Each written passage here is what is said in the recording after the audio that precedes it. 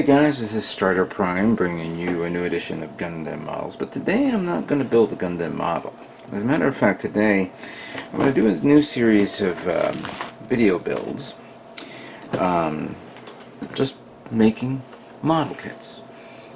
And this is something that I wanted to do for a very long time.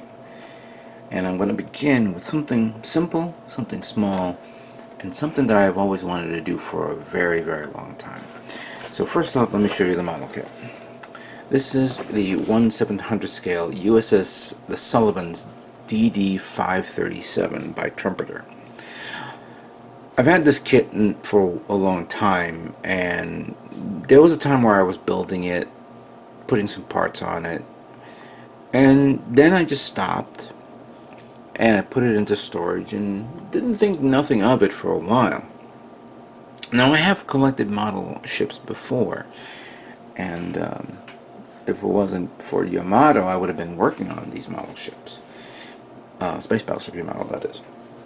And the reasons why I'm now going back to building ships is because I'm going back to the basics. Back to a time where I remembered before Gundam, before Space Battleship Yamato, aka Star Blazers, there was just regular model ships. I remember as a kid building ships like the U.S.S Arizona, or the Missouri, or the Hood. Well, I actually don't remember, I think, building the Hood, because I'm thinking of kits that were at the time available to me by the company Revell. And Revell at the time had Arizona, had Missouri, had the Kitty Hawk. I remember that one. I remember building the Midway. Usually it's a mixture of both World War II and modern, well, at the time, back then, modern ships of the line. Never got a chance to build like destroyers or cruisers. Those were things that you don't normally see at a toy store or a hobby store. Well, actually, there was no hobby store, but more like toy stores and Toys R Us. So you build what you can, and I remember building a lot of those, including submarines. I had one submarine that I built that I'm hoping that one day I will find it and revisit it and begin building that submarine again for nostalgic purposes, because those were the model kits I grew up with, that I learned how to build the basics of. And I want to do a model ship for a long time, and I think it's about time I start. So this video series that I'm going to be doing will not be as a lengthy video series like I've done with my Gundam kits, where I do, you know, part 1, part 2, part 3, this will just be, you know, maybe 1 or 2 parts at the very least, beginning to end, start to finish. But I'm also going to do another thing. I'm also thinking and planning of doing a little diorama scene. I've done a diorama before with my Gundams, and it was not the best, you could say. But it helped me understand and appreciate the work that many people have put into for dioramas. And I want to start doing dioramas again, but I want to start small and work my way up. Get my hands dirty, make more mistakes, so that way the next time I do a better diorama, it will be a lot better. And hopefully, you guys will see this firsthand. I'll start with a ship build for a diorama, which lately I've been watching a lot of video online on building diorama scenes with ships. So let's review what I have here, and then I'm going to show you the materials that I have. Now, like I said before, I built this ship and I was working on it a long time ago. As you can see there are the parts that I worked on. Some of them came off, some of them I lost, but I'm going to see if I could try to recover it or find something here to replace it. But I got the overall portions of it. This is the waterline part of the ship. I could easily put this part here and put it on the base if I want to. But instead, I'm going to probably end up using this one. So it'd be like, you know, like that. Now, I don't have it near me, and I thought I did, but I'm going to use this as a point of reference so you guys can see this. This is the little styrofoam that I have here. and it's not the styrofoam that I'm going to use, but it's definitely the styrofoam that I will use for, you know, as an example. You know, probably if I have one that's about half this size, and I'm going to use it to simulate the sea and paint it. I've purchased some things here that will help me out. The most notable part for a diorama build that you'll definitely need is white glue. I know there's another brand like I forgot what the name is, begins with an M, that somebody will tell me to use, but I'm going to use stuff that I have with me that I need, that I can use for this. But the most important part is, of course, making the effect of the water. I also purchased something else. Let me show you here.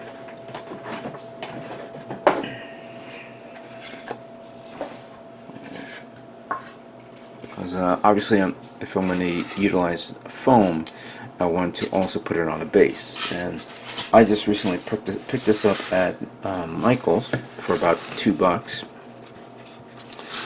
It's a little bendy here, but I'm going to probably put like little things here on the bottom so I can keep it, you know, leveled. But I'll put the foam there on top, I glue it on, I'll make the C, then I'll put it right on top of that to simulate that. So that will be the plan. Now I picked up a lot of products to help me out, and I'm going to do the diorama thing later on, but first I'm going to finish that. Then I'm going to utilize, during the diorama build, using glue and using a product that I purchased. This is called Amsterdam Heavy Gel Medium, but it's actually referred to as Talon or Talon Gloss. This is a gel medium that you can apply with a brush. It is acrylic based, and it forms a, you know, clear base. It'll look foamy. Well, actually, let me open it up. By the way, this one broke during shipping, and the owner refunded me, but I didn't lose everything, so I could still use it. So as you can see, it looks like something that, you know, one of those little cold creams that you put on your face, but when it dries, it becomes glossy and simulates the ocean. So that is my intention to making that. Plus, I have the paints that will allow me to do this type of work on this kit. Let's have some fun and see how it looks. So let me begin assembly of the ship and see how it comes out, and we'll review it. Alright, so here is the destroyer U.S.S Sullivan, already complete. Also very small. The length is about 6.5 inches, almost around the same length size as a high-grade Gundam. Very good detail for its scale and size. Obviously, this is the first time I have built a model ship in a very, very, very long time.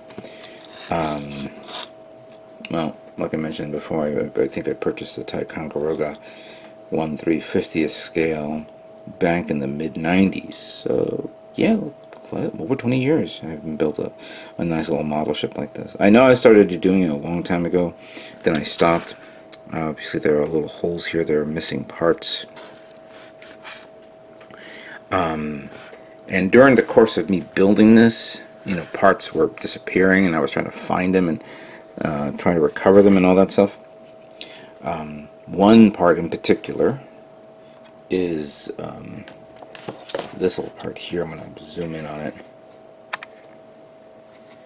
The part here that represents the Bofor guns. This is the quad Bofor guns, 40 millimeters, and this little part is missing. It must have fell off from the sprue during transition, and I was moving the box left and right, couldn't find it. And I was also missing this one here, and I was like, do I bail on this? But not necessarily. I'm not going to bail on this. As a matter of fact, I'm going to try something here. Since the shape of the Bofor guns look a little weird, I took snippings from the rear assembly of where the propeller shafts are. I cut them, I sliced them in two, and I made this. I don't know if this is going to come out right. I know it is not, because I'm waiting for this to glue to dry. Let let me just do something here. Where's my knife?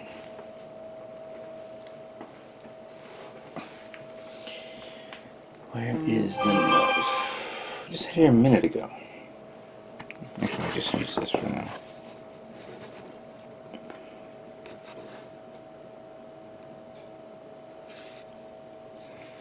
I'm going to cut off that bit. The length is a little too long, but I can trim this. Let me just try to also trim this little part here that I'm using it as a part of design. Of course, the thing comes off completely. Actually, let me just see if I can actually glue it on. Then I can trim it off. Yeah, I had to be very careful on how to put this on, or how I had to cut this. Unlike Gundam kits where the dimensions is a little thicker and it's precise but not completely precise, this one, precision has to be very, very almost exact to the point. And this one's not going to work because it's too wide, it won't fit that. What I'm going to probably do is shave it off using a hobby knife to put it on. I'm not going to do that right now on camera so you guys can see that, but that's something I'm going to work with. But now that I'm done, I'm going to see what I can do to jury rig the section here that represents the depth charges. And then I'm going to move on to assembly of, or setting up the, the diorama. So give me a minute while I take care of this. Okay, the ship is now done. I was able to recover this a bit.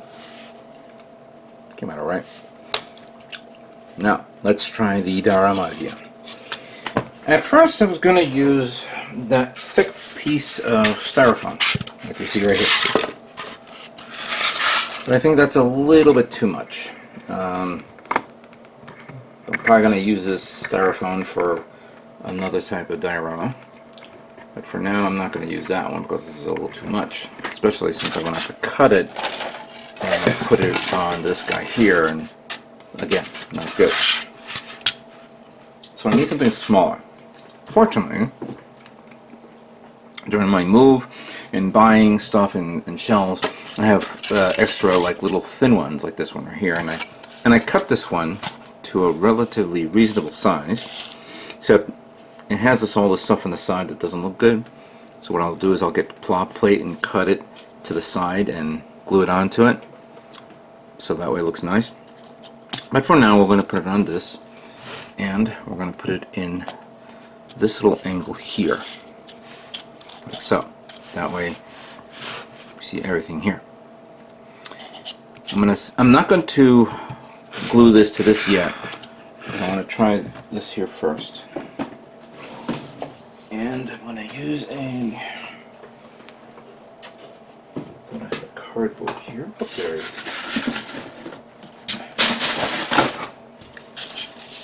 That way, use this to work on it. And I'm going to cut this around here.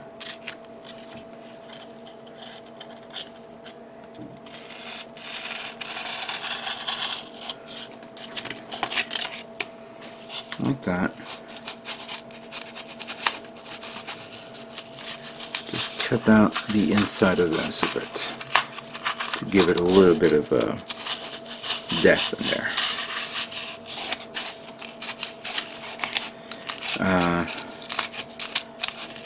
Give me a minute here. Okay, here it is. It's not completely perfect, but that's okay, because we're going to put this here as a test fit to see. And there's little gaps here, but that's no big deal, because it's going to be filled in with all the stuff that we're going to put on it. But that's how it will look. Now,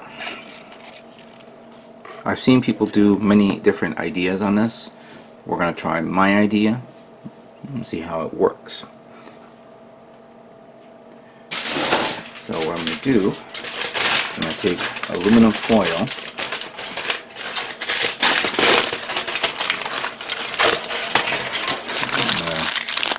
crumple it up a bit and put it in areas like so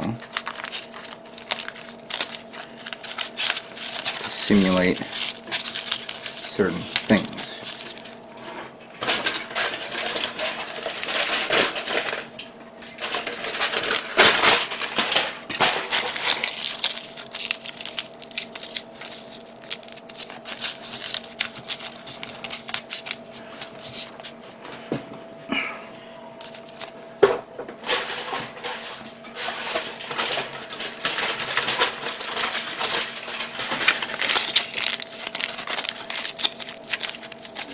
It doesn't have to be completely perfect, just in areas that you will think that you would want it.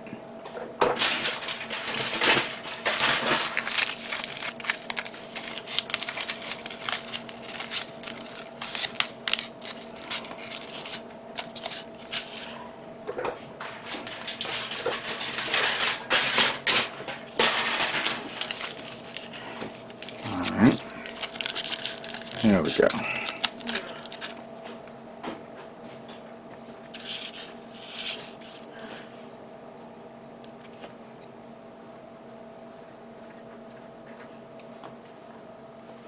Three, two, one.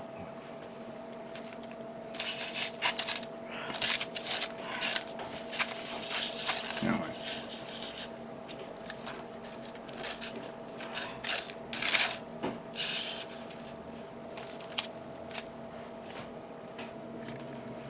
Okay, I think this looks okay in this position, in this format.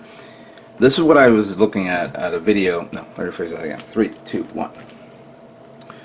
Alright, finished putting in where I think these will be placed on, and I'm going to now put glue on this.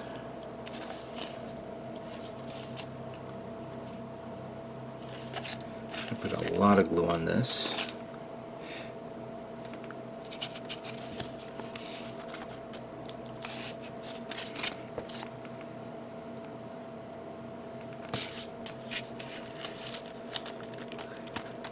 Now, I got to give credit to the person who, I have to give credit to the person or the model builder that was doing this on his channel. And unfortunately, I don't have it with me, but once I finish doing this, I will get it for you guys to see. But he was doing this on his build with a submarine, 1/350th scale submarine.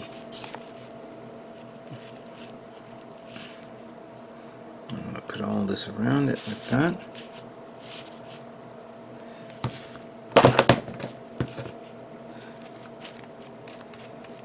So I can bring it down a bit.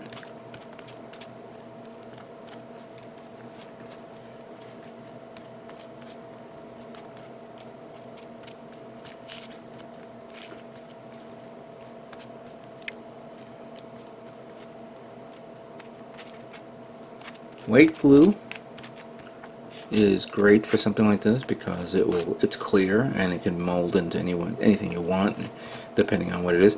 I could have easily used putty because I did purchase putty last year at Hobby Link Japan, but I decided to use this. Now, I'm not done yet because I'm going to take this, I'm going to go right on top of it and do that. So that way everything will stick into place like so.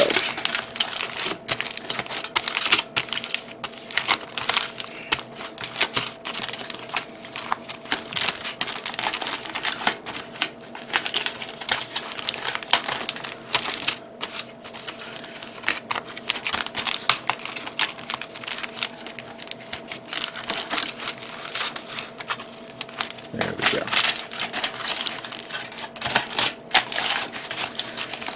You know, and this actually works for my benefit here because now I can actually cut this to the sides and then cover the edges easily.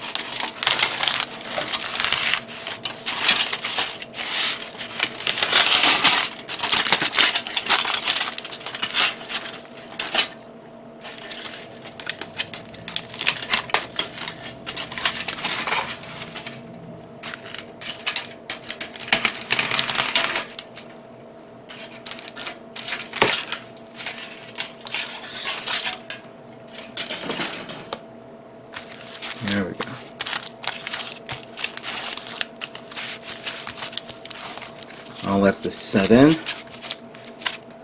then we'll put a little more glue in a few moments. Let's just wait for it to dry. Good thing to do is let it dry for at least 24 hours. But then, as you can see, this will be perfect for that right here. You see? So we're going to let that set for 24 hours. Alright, so my little base is dried up with all the excess glue that I put on it. As you can see, it has that formation of the ocean, and it's split and all that stuff. But right now I'm going to prime it, and I'm going to use gray one-shot primer. Now, I've never liked to use this primer because it has a weird way of drying really fast, but I gave it a good mixture of acrylic thinner from Tamiya, because I don't have any more from the MIG ammo brand. Let's see how this works. I'm just going to do this a little quick.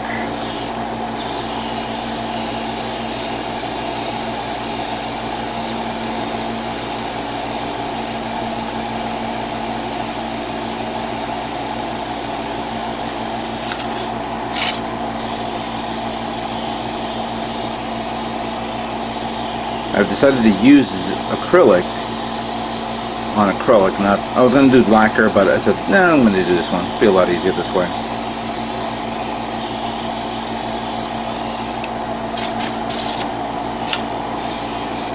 I mean, the one-shot primers do work, just I guess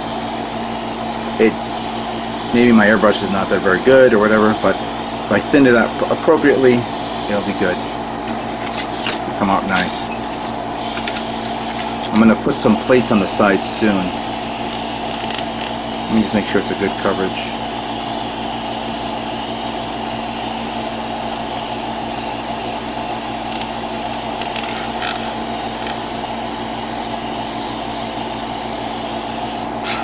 There we go. Alright, let's let it dry and move on to the next part.